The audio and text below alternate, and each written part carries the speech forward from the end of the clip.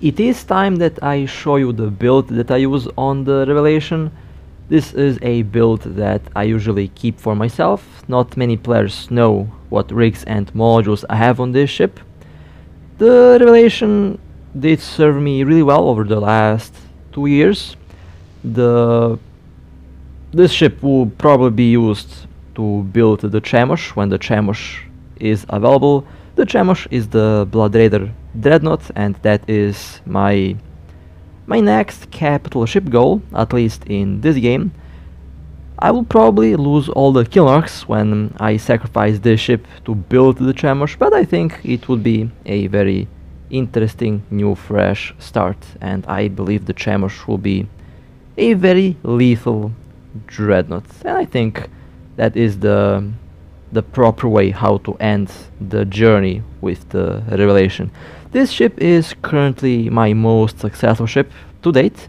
It surpassed the Balgorn and it also surpassed the Orthrus, and I'm very proud of this dreadnought. So in a moment I'll open up the fitting window, and then I'll start from the weapons, and then I will slowly move through the modules, and then I will open up the rig window, and that's where a lot of you will be very surprised, because I believe most of you know that I used to fly super expensive ships, and nowadays most of my ships are actually very cheap. The only ship that's not cheap is this one.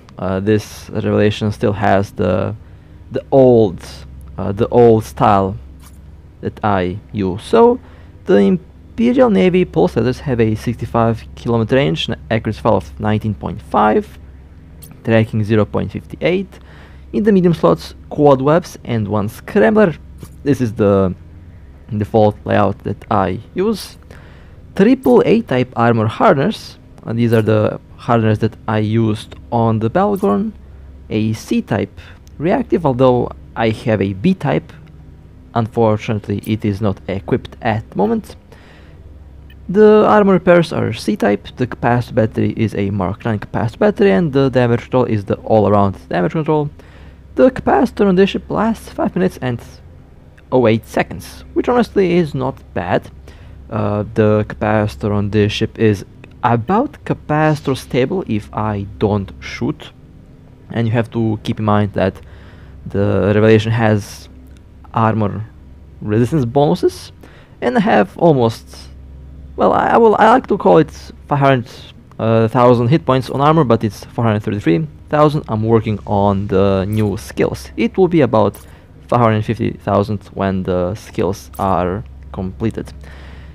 And well, as for the rigs, in the old-fashioned way, it's pretty bling. This is again the same way that I used to build ships a long time ago, and this is why the Revelation remains as one of the only expensive ships that I currently have. It's focused on maximum possible resistance and armor repair. 63, 78, 75 and 73% is the default cold value on the armor resistance. 2 million hit points. 2000 hit points, yeah, it's 2 million hit points. When the modules are active, the resistances go up to 95, 92.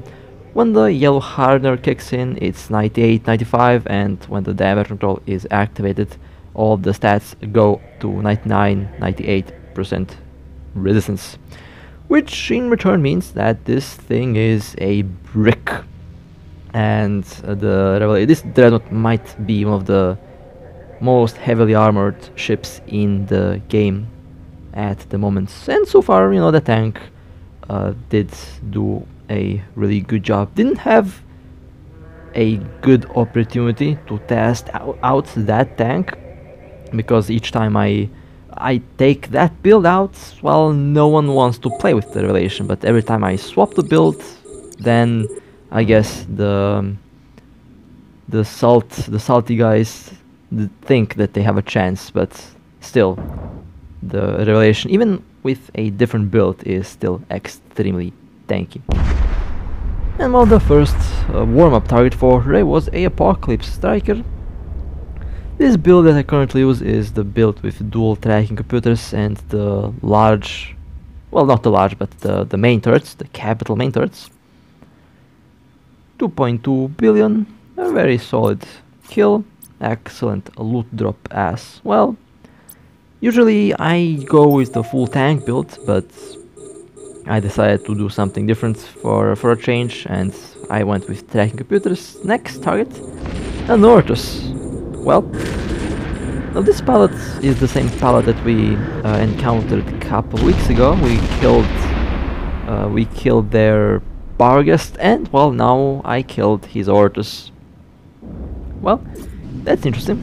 Let's take a look at kill, and yeah, 8.2 billion Orthrus kill. The Orthrus used the heavy assault missile launchers, a close range PvP Orthrus, okay, interesting. And they used tier 4 rigs. That's why this Orthrus is ridiculously expensive. You know, I would say not a bad build. Not really sure why tier 4 rigs, tier 3 rigs, you know, do just fine, but you know, I roll a heavily integrated revelation, so yeah, can't really complain. Now, this is a very odd little moment where all of a sudden a bunch of ships just popped in, and you know, I'm just chilling here, just chilling on the gate to see what's up. I have the the high-angle weapons installed. Not really the default chonk build that I usually run on this ship, mostly because again I decided to do something different and I felt like trying out the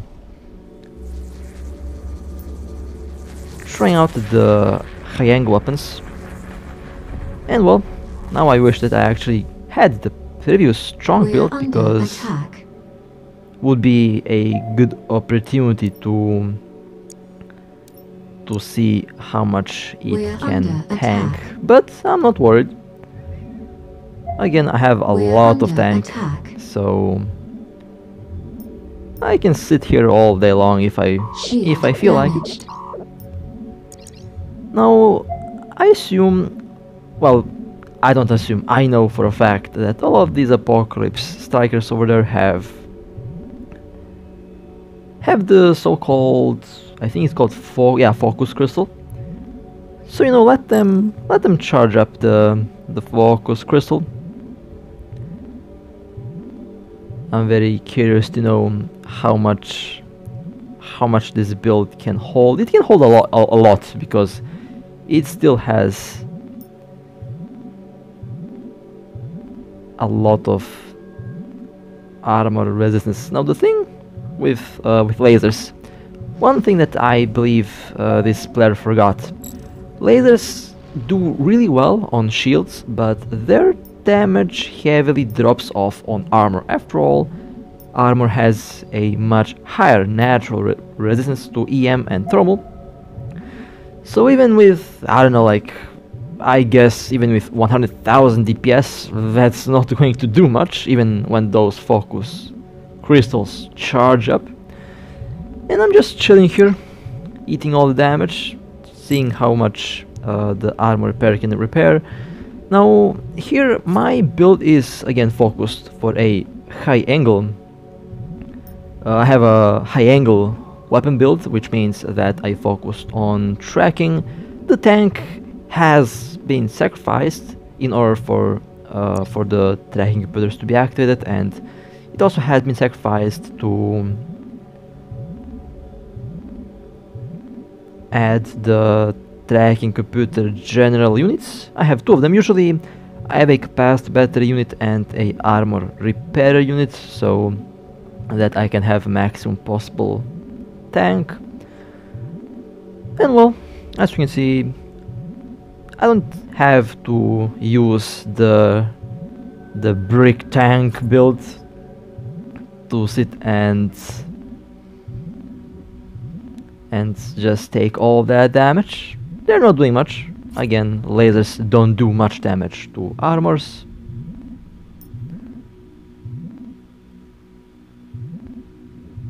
Now, if I had the main turrets by any chance, I would probably be able to go through the Nightmare in a couple hits, because my main turrets have about...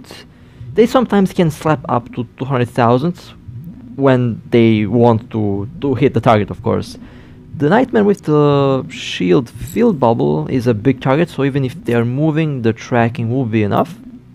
But unfortunately, I don't think that my high-angle weapons, high-angle turrets, will have enough DPS to go through the Nightmare, so that's why I am not opening fire. If I had the main turrets, that Nightmare would be in some trouble. Now I'm trying to calculate how much damage would I take if I were in the classic chonk build. I think they would not be able to do much. I mean, they're not doing much anyways, but with the previous builds, that would be much more funny to see what would happen, because the reactive armor hardener or shield hardener help a lot against lasers and against the railguns. Basically, all weapons that have 2 damage types are going to suffer if your target has the reactive hardeners. The capacitor doing well. The capacitor battery doesn't have to be used at the moment, although I can technically use the capacitor battery and just keep the armor repairers running at all times.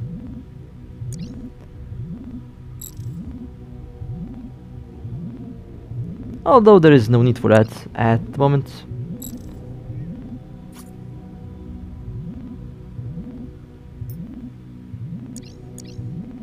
Somehow my alt also survived. I expected the alt to go down, but somehow the alt lived. Not really sure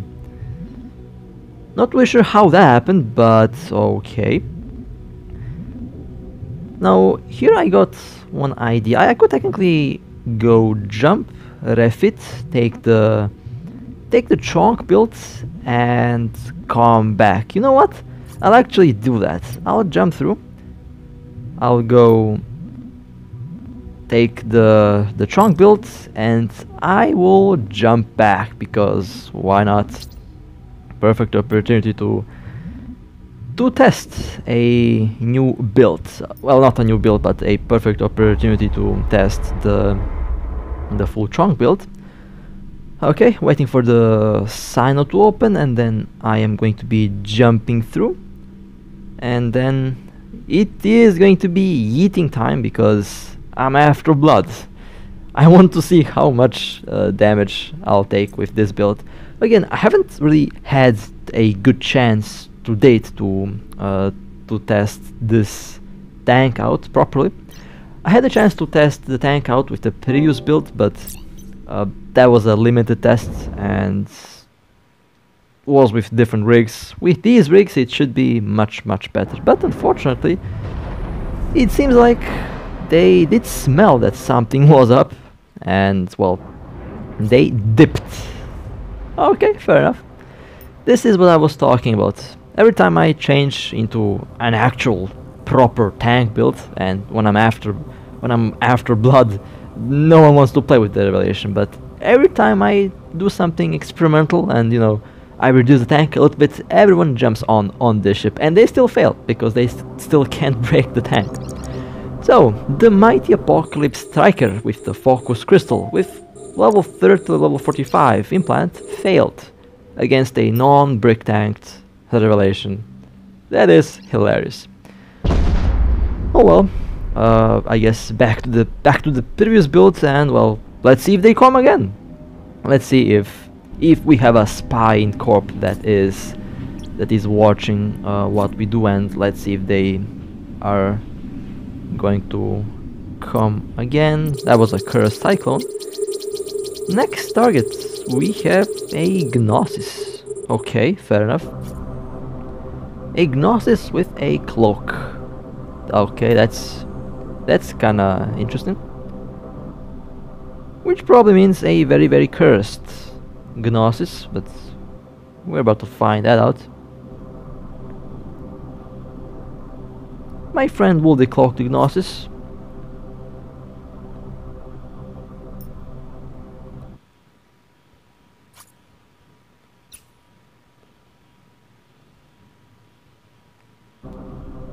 And there is the Gnosis decloaked. Excellent, nice work. Well, they didn't even move, they basically cloaked and hoped for the best. Well, unfortunately, not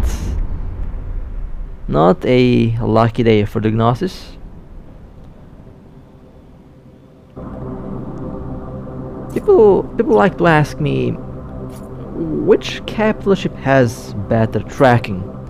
The Revelation or the Naglfar? It's very interesting because the Naglfar should have better tracking, but I hit targets much easier with the Revelation, so there is more to it. There are definitely some other things that you have to include. The next target, we have one RB2 cover tops. Now, I did some digging and I asked some players around. This RB apparently was part of the previous fleet, and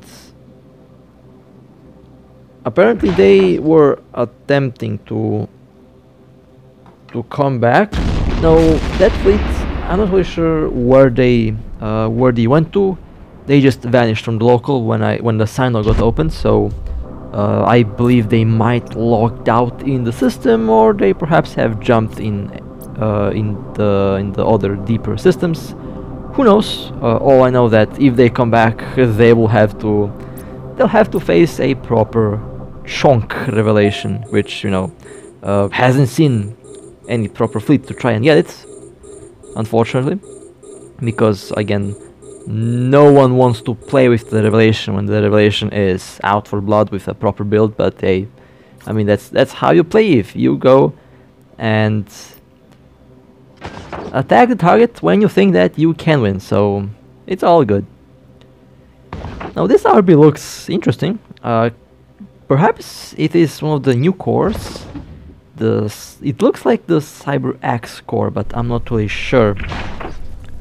I could be wrong. Let's just go by the guess that it has the Cyber X nano core. We will find out in any case, because the target has been destroyed.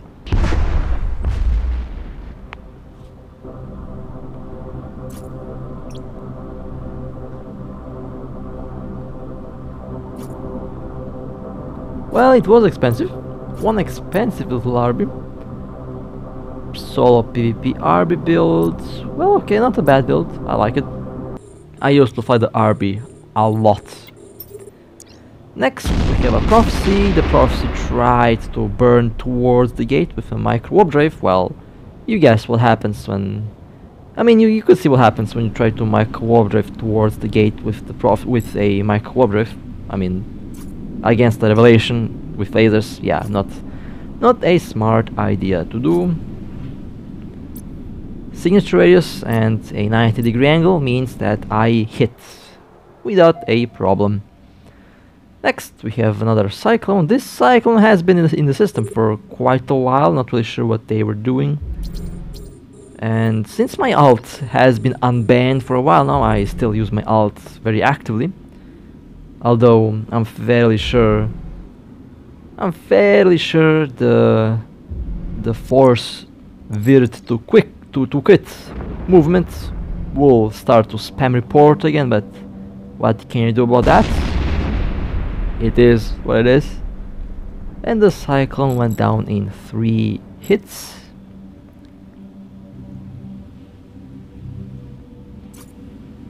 Let's quickly take a look at the kill. 132. Okay, not bad. Next, we have an Apocalypse. A default classic Apocalypse. 18,000 first hit. It didn't do much damage, only 18,000. But that's fine.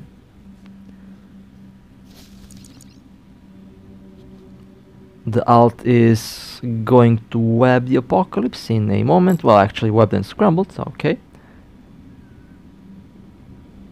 And the third hit should eliminate the apocalypse, and there we go. Apocalypse has been eliminated. You know, it's a fairly chill camp today. Quite enjoyable, honestly. Let's take a look at the kill. 592 million, not bad. Next we have one Caracal 2. Okay, this is a very interesting ship. It's a very rare ship as well. You don't see a lot of Caracal 2s around. And well, it took the first hit in hull, and the other ships have destroyed the Caracal. Very nice kill as well. Always nice when we catch one rare ship, and the Caracal 2 definitely one of the more rare ships that you can find in the game. Mostly because the tier 10 assault cruisers are not used much, unfortunately, although they are really good and I do recommend them because they're really fun to fly. 1 billion, well 1.07 billion to be more accurate. Next target we have a tornado that is for some reason blue to my alt, but yeah, let's just go and tackle the tornado with the alt because why not? Or not! The tornado got executed by someone. I assume that the tornado got executed by one of our capital ships. It wasn't me, obviously. It was my friends. Okay. Let's take a look at the kill here. 320 million, a sniper tornado. Not bad. And well, with that being said, that was a very chill little run today. Overall, the Revelation is a very fun boat. I don't fly the Revelation as much as I used to, mostly because I'm trying to save the ship for the Chemosh. After all, the Revelation has to, you know, survive until the Chemosh is released. But I have to say, surviving is not really a big problem with that ship. Again, it's very difficult to kill it, as you have seen today. It is definitely also quite hard to catch on the gate because there are some tricks that you can do with the capital ships which makes gate jumping extremely safe and easy. And all you need to have is an afterburner or preferably a micro warp drive, and basically nothing can catch you, nothing can slow you down fast enough until you reach the gate. So the capital ships are definitely interesting, and the only capital ship that I am personally looking for in the future is the Chemosh. Again, that's the Blood Raider Dreadnought, and after that I think I will not be flying any capital ships because there's only one capital ship, well two technically, that I am interested in, but I'm not going to fly Titans or the super carriers. I don't have where to park them, and I personally am not really interested in those ships. My maximum capital ship will be the Dreadnought, and so far, again, the Revelation has done an amazing job. A really rewarding ship so far, and very glad that this Revelation is one of the very few ones that has over 1,000, well over 909 kill marks. Not really sure if there's any other Dreadnought with the same amount of kill marks. I didn't count a lot recently, but I believe I'm around 2,000 or something, 2,000 kills with the Revelation, and the amount of ESC destroyed with that is also a lot higher than the Orthrus, I believe, and a little higher than the Balgorn. Again, I haven't done the math. I have to go and spend the whole day basically calculating all the kills one by one, because there is no other way for me to actually get the accurate number. But with that being said, hope that you enjoyed this little run with the Relation, and overall stay safe, fly safe, and I'll see you next time.